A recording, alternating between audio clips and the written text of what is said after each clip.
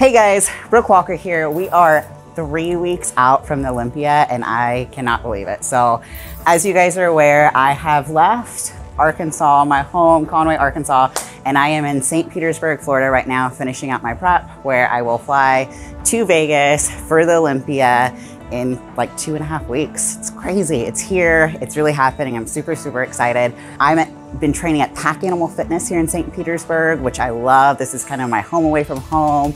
Matt here, the owner, has been just phenomenal, and he's just such a blessing to kind of help me finish out my prep here for these next few weeks, right? So today we're gonna kind of keep it simple. I'm gonna do some arms and some abs, right? So I asked you guys what we should film, and a lot of you wanted some arms and abs training, which, you know what, I'm all for that.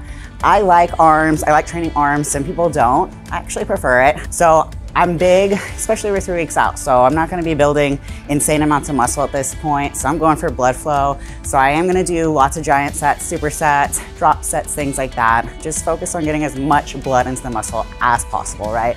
Without injuring yourself, which hopefully I won't injure myself training arms. Hopefully, you know, never say never. Anyways, but again, 3 weeks out, we're gonna do some arms and some abs training.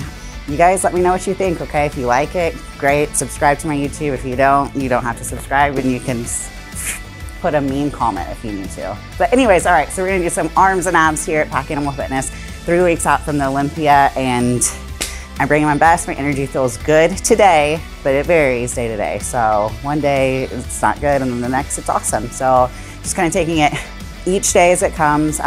A little update for you guys on my prep here. My cardio has been increased. It's kind of at 90 minutes a day right now. Woo, gee whiz, you know. But the nice thing about that is, guys, so a lot of people have conflicting views on cardio. Obviously, people don't want to do normal amounts of cardio during their prep. However, sometimes it is what it is and it happens. So clearly I haven't been doing 90 minutes since day one of my prep. That is not the way I have been doing it. We've kind of gradually increased. Here we are 3 weeks out. We have some high cardio days, and then we have some days where we back off and we do no cardio. So at this given moment, it's 90 minutes. I split that up into 2 sessions, an AM session and a PM session, excluding on my leg days. I won't do any faster cardio on my leg days, right? Gotta keep those legs fresh, kind of hold on to as much muscle on my legs as possible while bringing in the conditioning, but I don't want to look stringy on stage. Anyways, foods at an all-time low, right? Which again is kind of to be expected at this point. So we have a lot of low carb days, and then we do have some high carb days depending on how I'm looking, right? So Matt, my coach, is here in Florida. I'm actually gonna go drive and see him tomorrow so we can kind of get our game plan in effect, and he can kind of kick my butt for legs, right? So I'm gonna give him those reins and he can kind of whip me into shape, right, for this last little bit. So watch, subscribe, like, don't like, whatever. Arms and abs, Pack Animal Fitness, 3 weeks out from Olympia.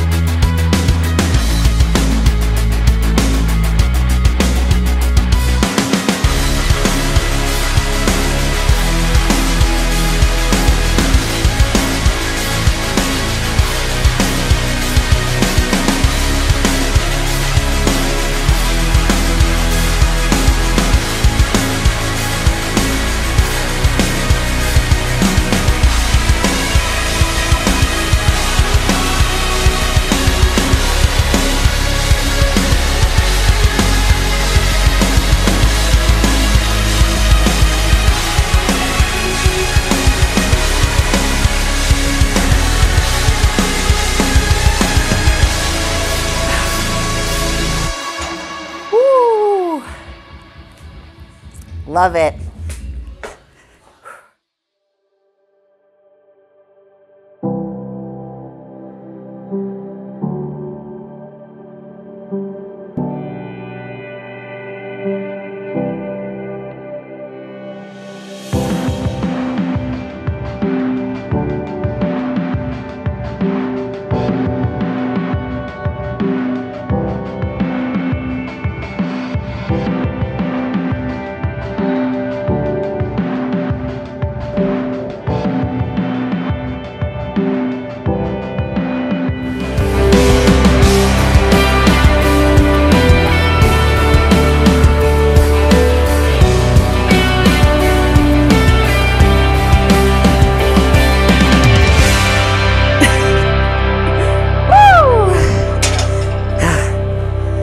That was good. That was good.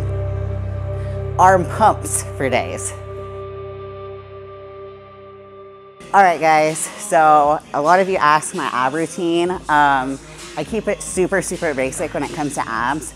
I will be honest, my abs are kind of like, I think I had them since birth, to be honest, right? So I've always had a good abdomen. So I'm super, super fortunate and super, super blessed when it comes to that.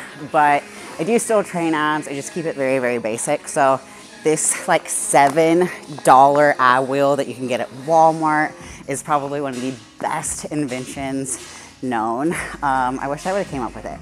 Anyways, it is a staple in my ab routine. If you guys have been kind of following along throughout my Olympia journey, you know that I do implement this in my ab training. So I'm going to keep it basic, 2 movements, ab rollouts, and some decline sit-ups, right? Go until you can't. I like to keep the volume high, 15 to 20 reps, or you know what? If you're just starting and the ab rollout's hard for you and you can only do 5 reps, that's okay. Start there, build your way up, right? It shouldn't be easy. If it was easy, we'd all be walking around with Brooke Walker abs. Just kidding. All right, here we go, guys.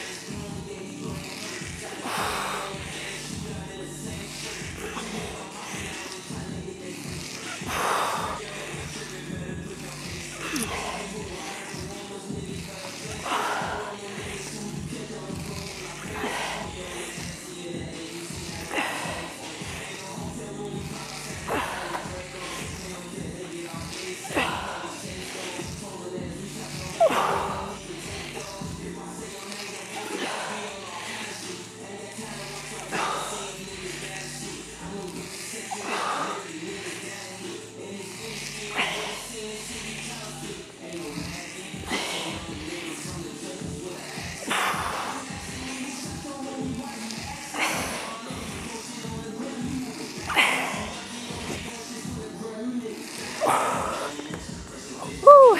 20 reps, right? 2 to 3 sets. Like I said, do what you can. If you're not able to do 15 reps at first, and most people can't, guys. So like if you're just starting, ab roll-ups are hard. So if you're keeping your butt upright in the air, I always tell people no high risers. Keep that butt down. Keep your hips up, butt stays down. If you're not able to complete all the reps, it's okay. Do what you can, and then build your way up, right? Like I said, if it were easy, everybody would do it, but it does get easier. But you gotta stay consistent and make sure you're training in order for it to get easier. Have you guys tried ab rollouts on your toes? Should I do them? Let's see.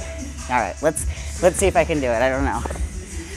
If I can't, we'll add it to the bloopers. I don't know if you guys should try this at home, but we shall see. All right.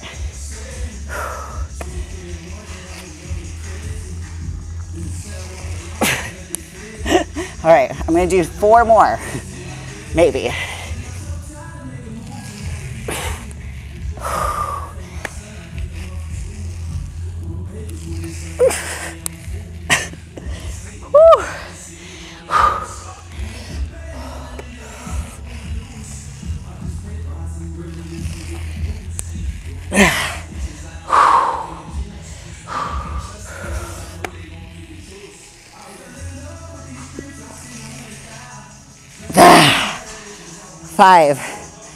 Five ab rollouts a day. That's all it takes to get abs like these, right?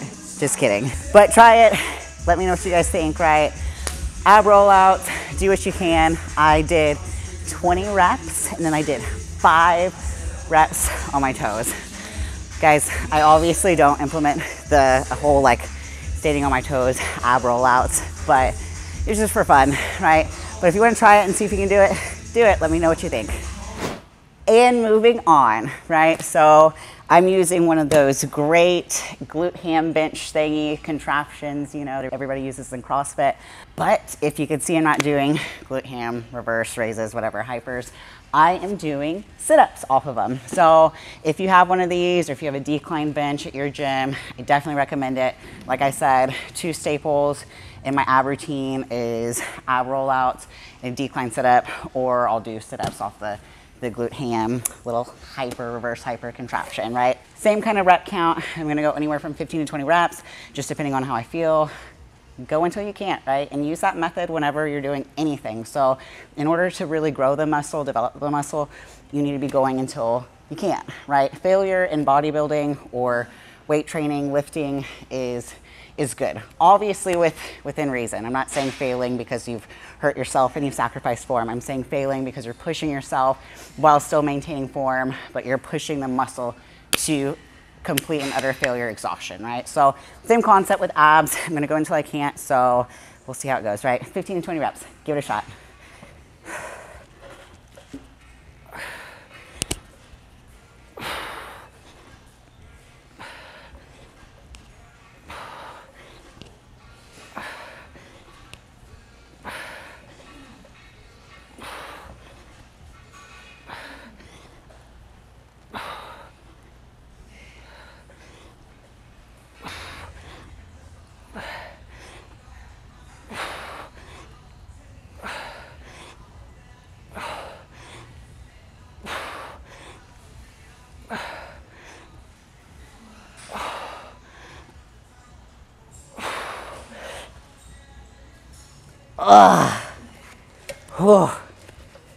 Almost felt like I wasn't gonna come up on that last one, but I did.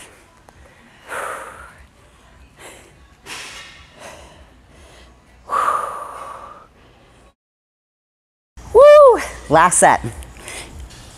Last set's your best set, so I say.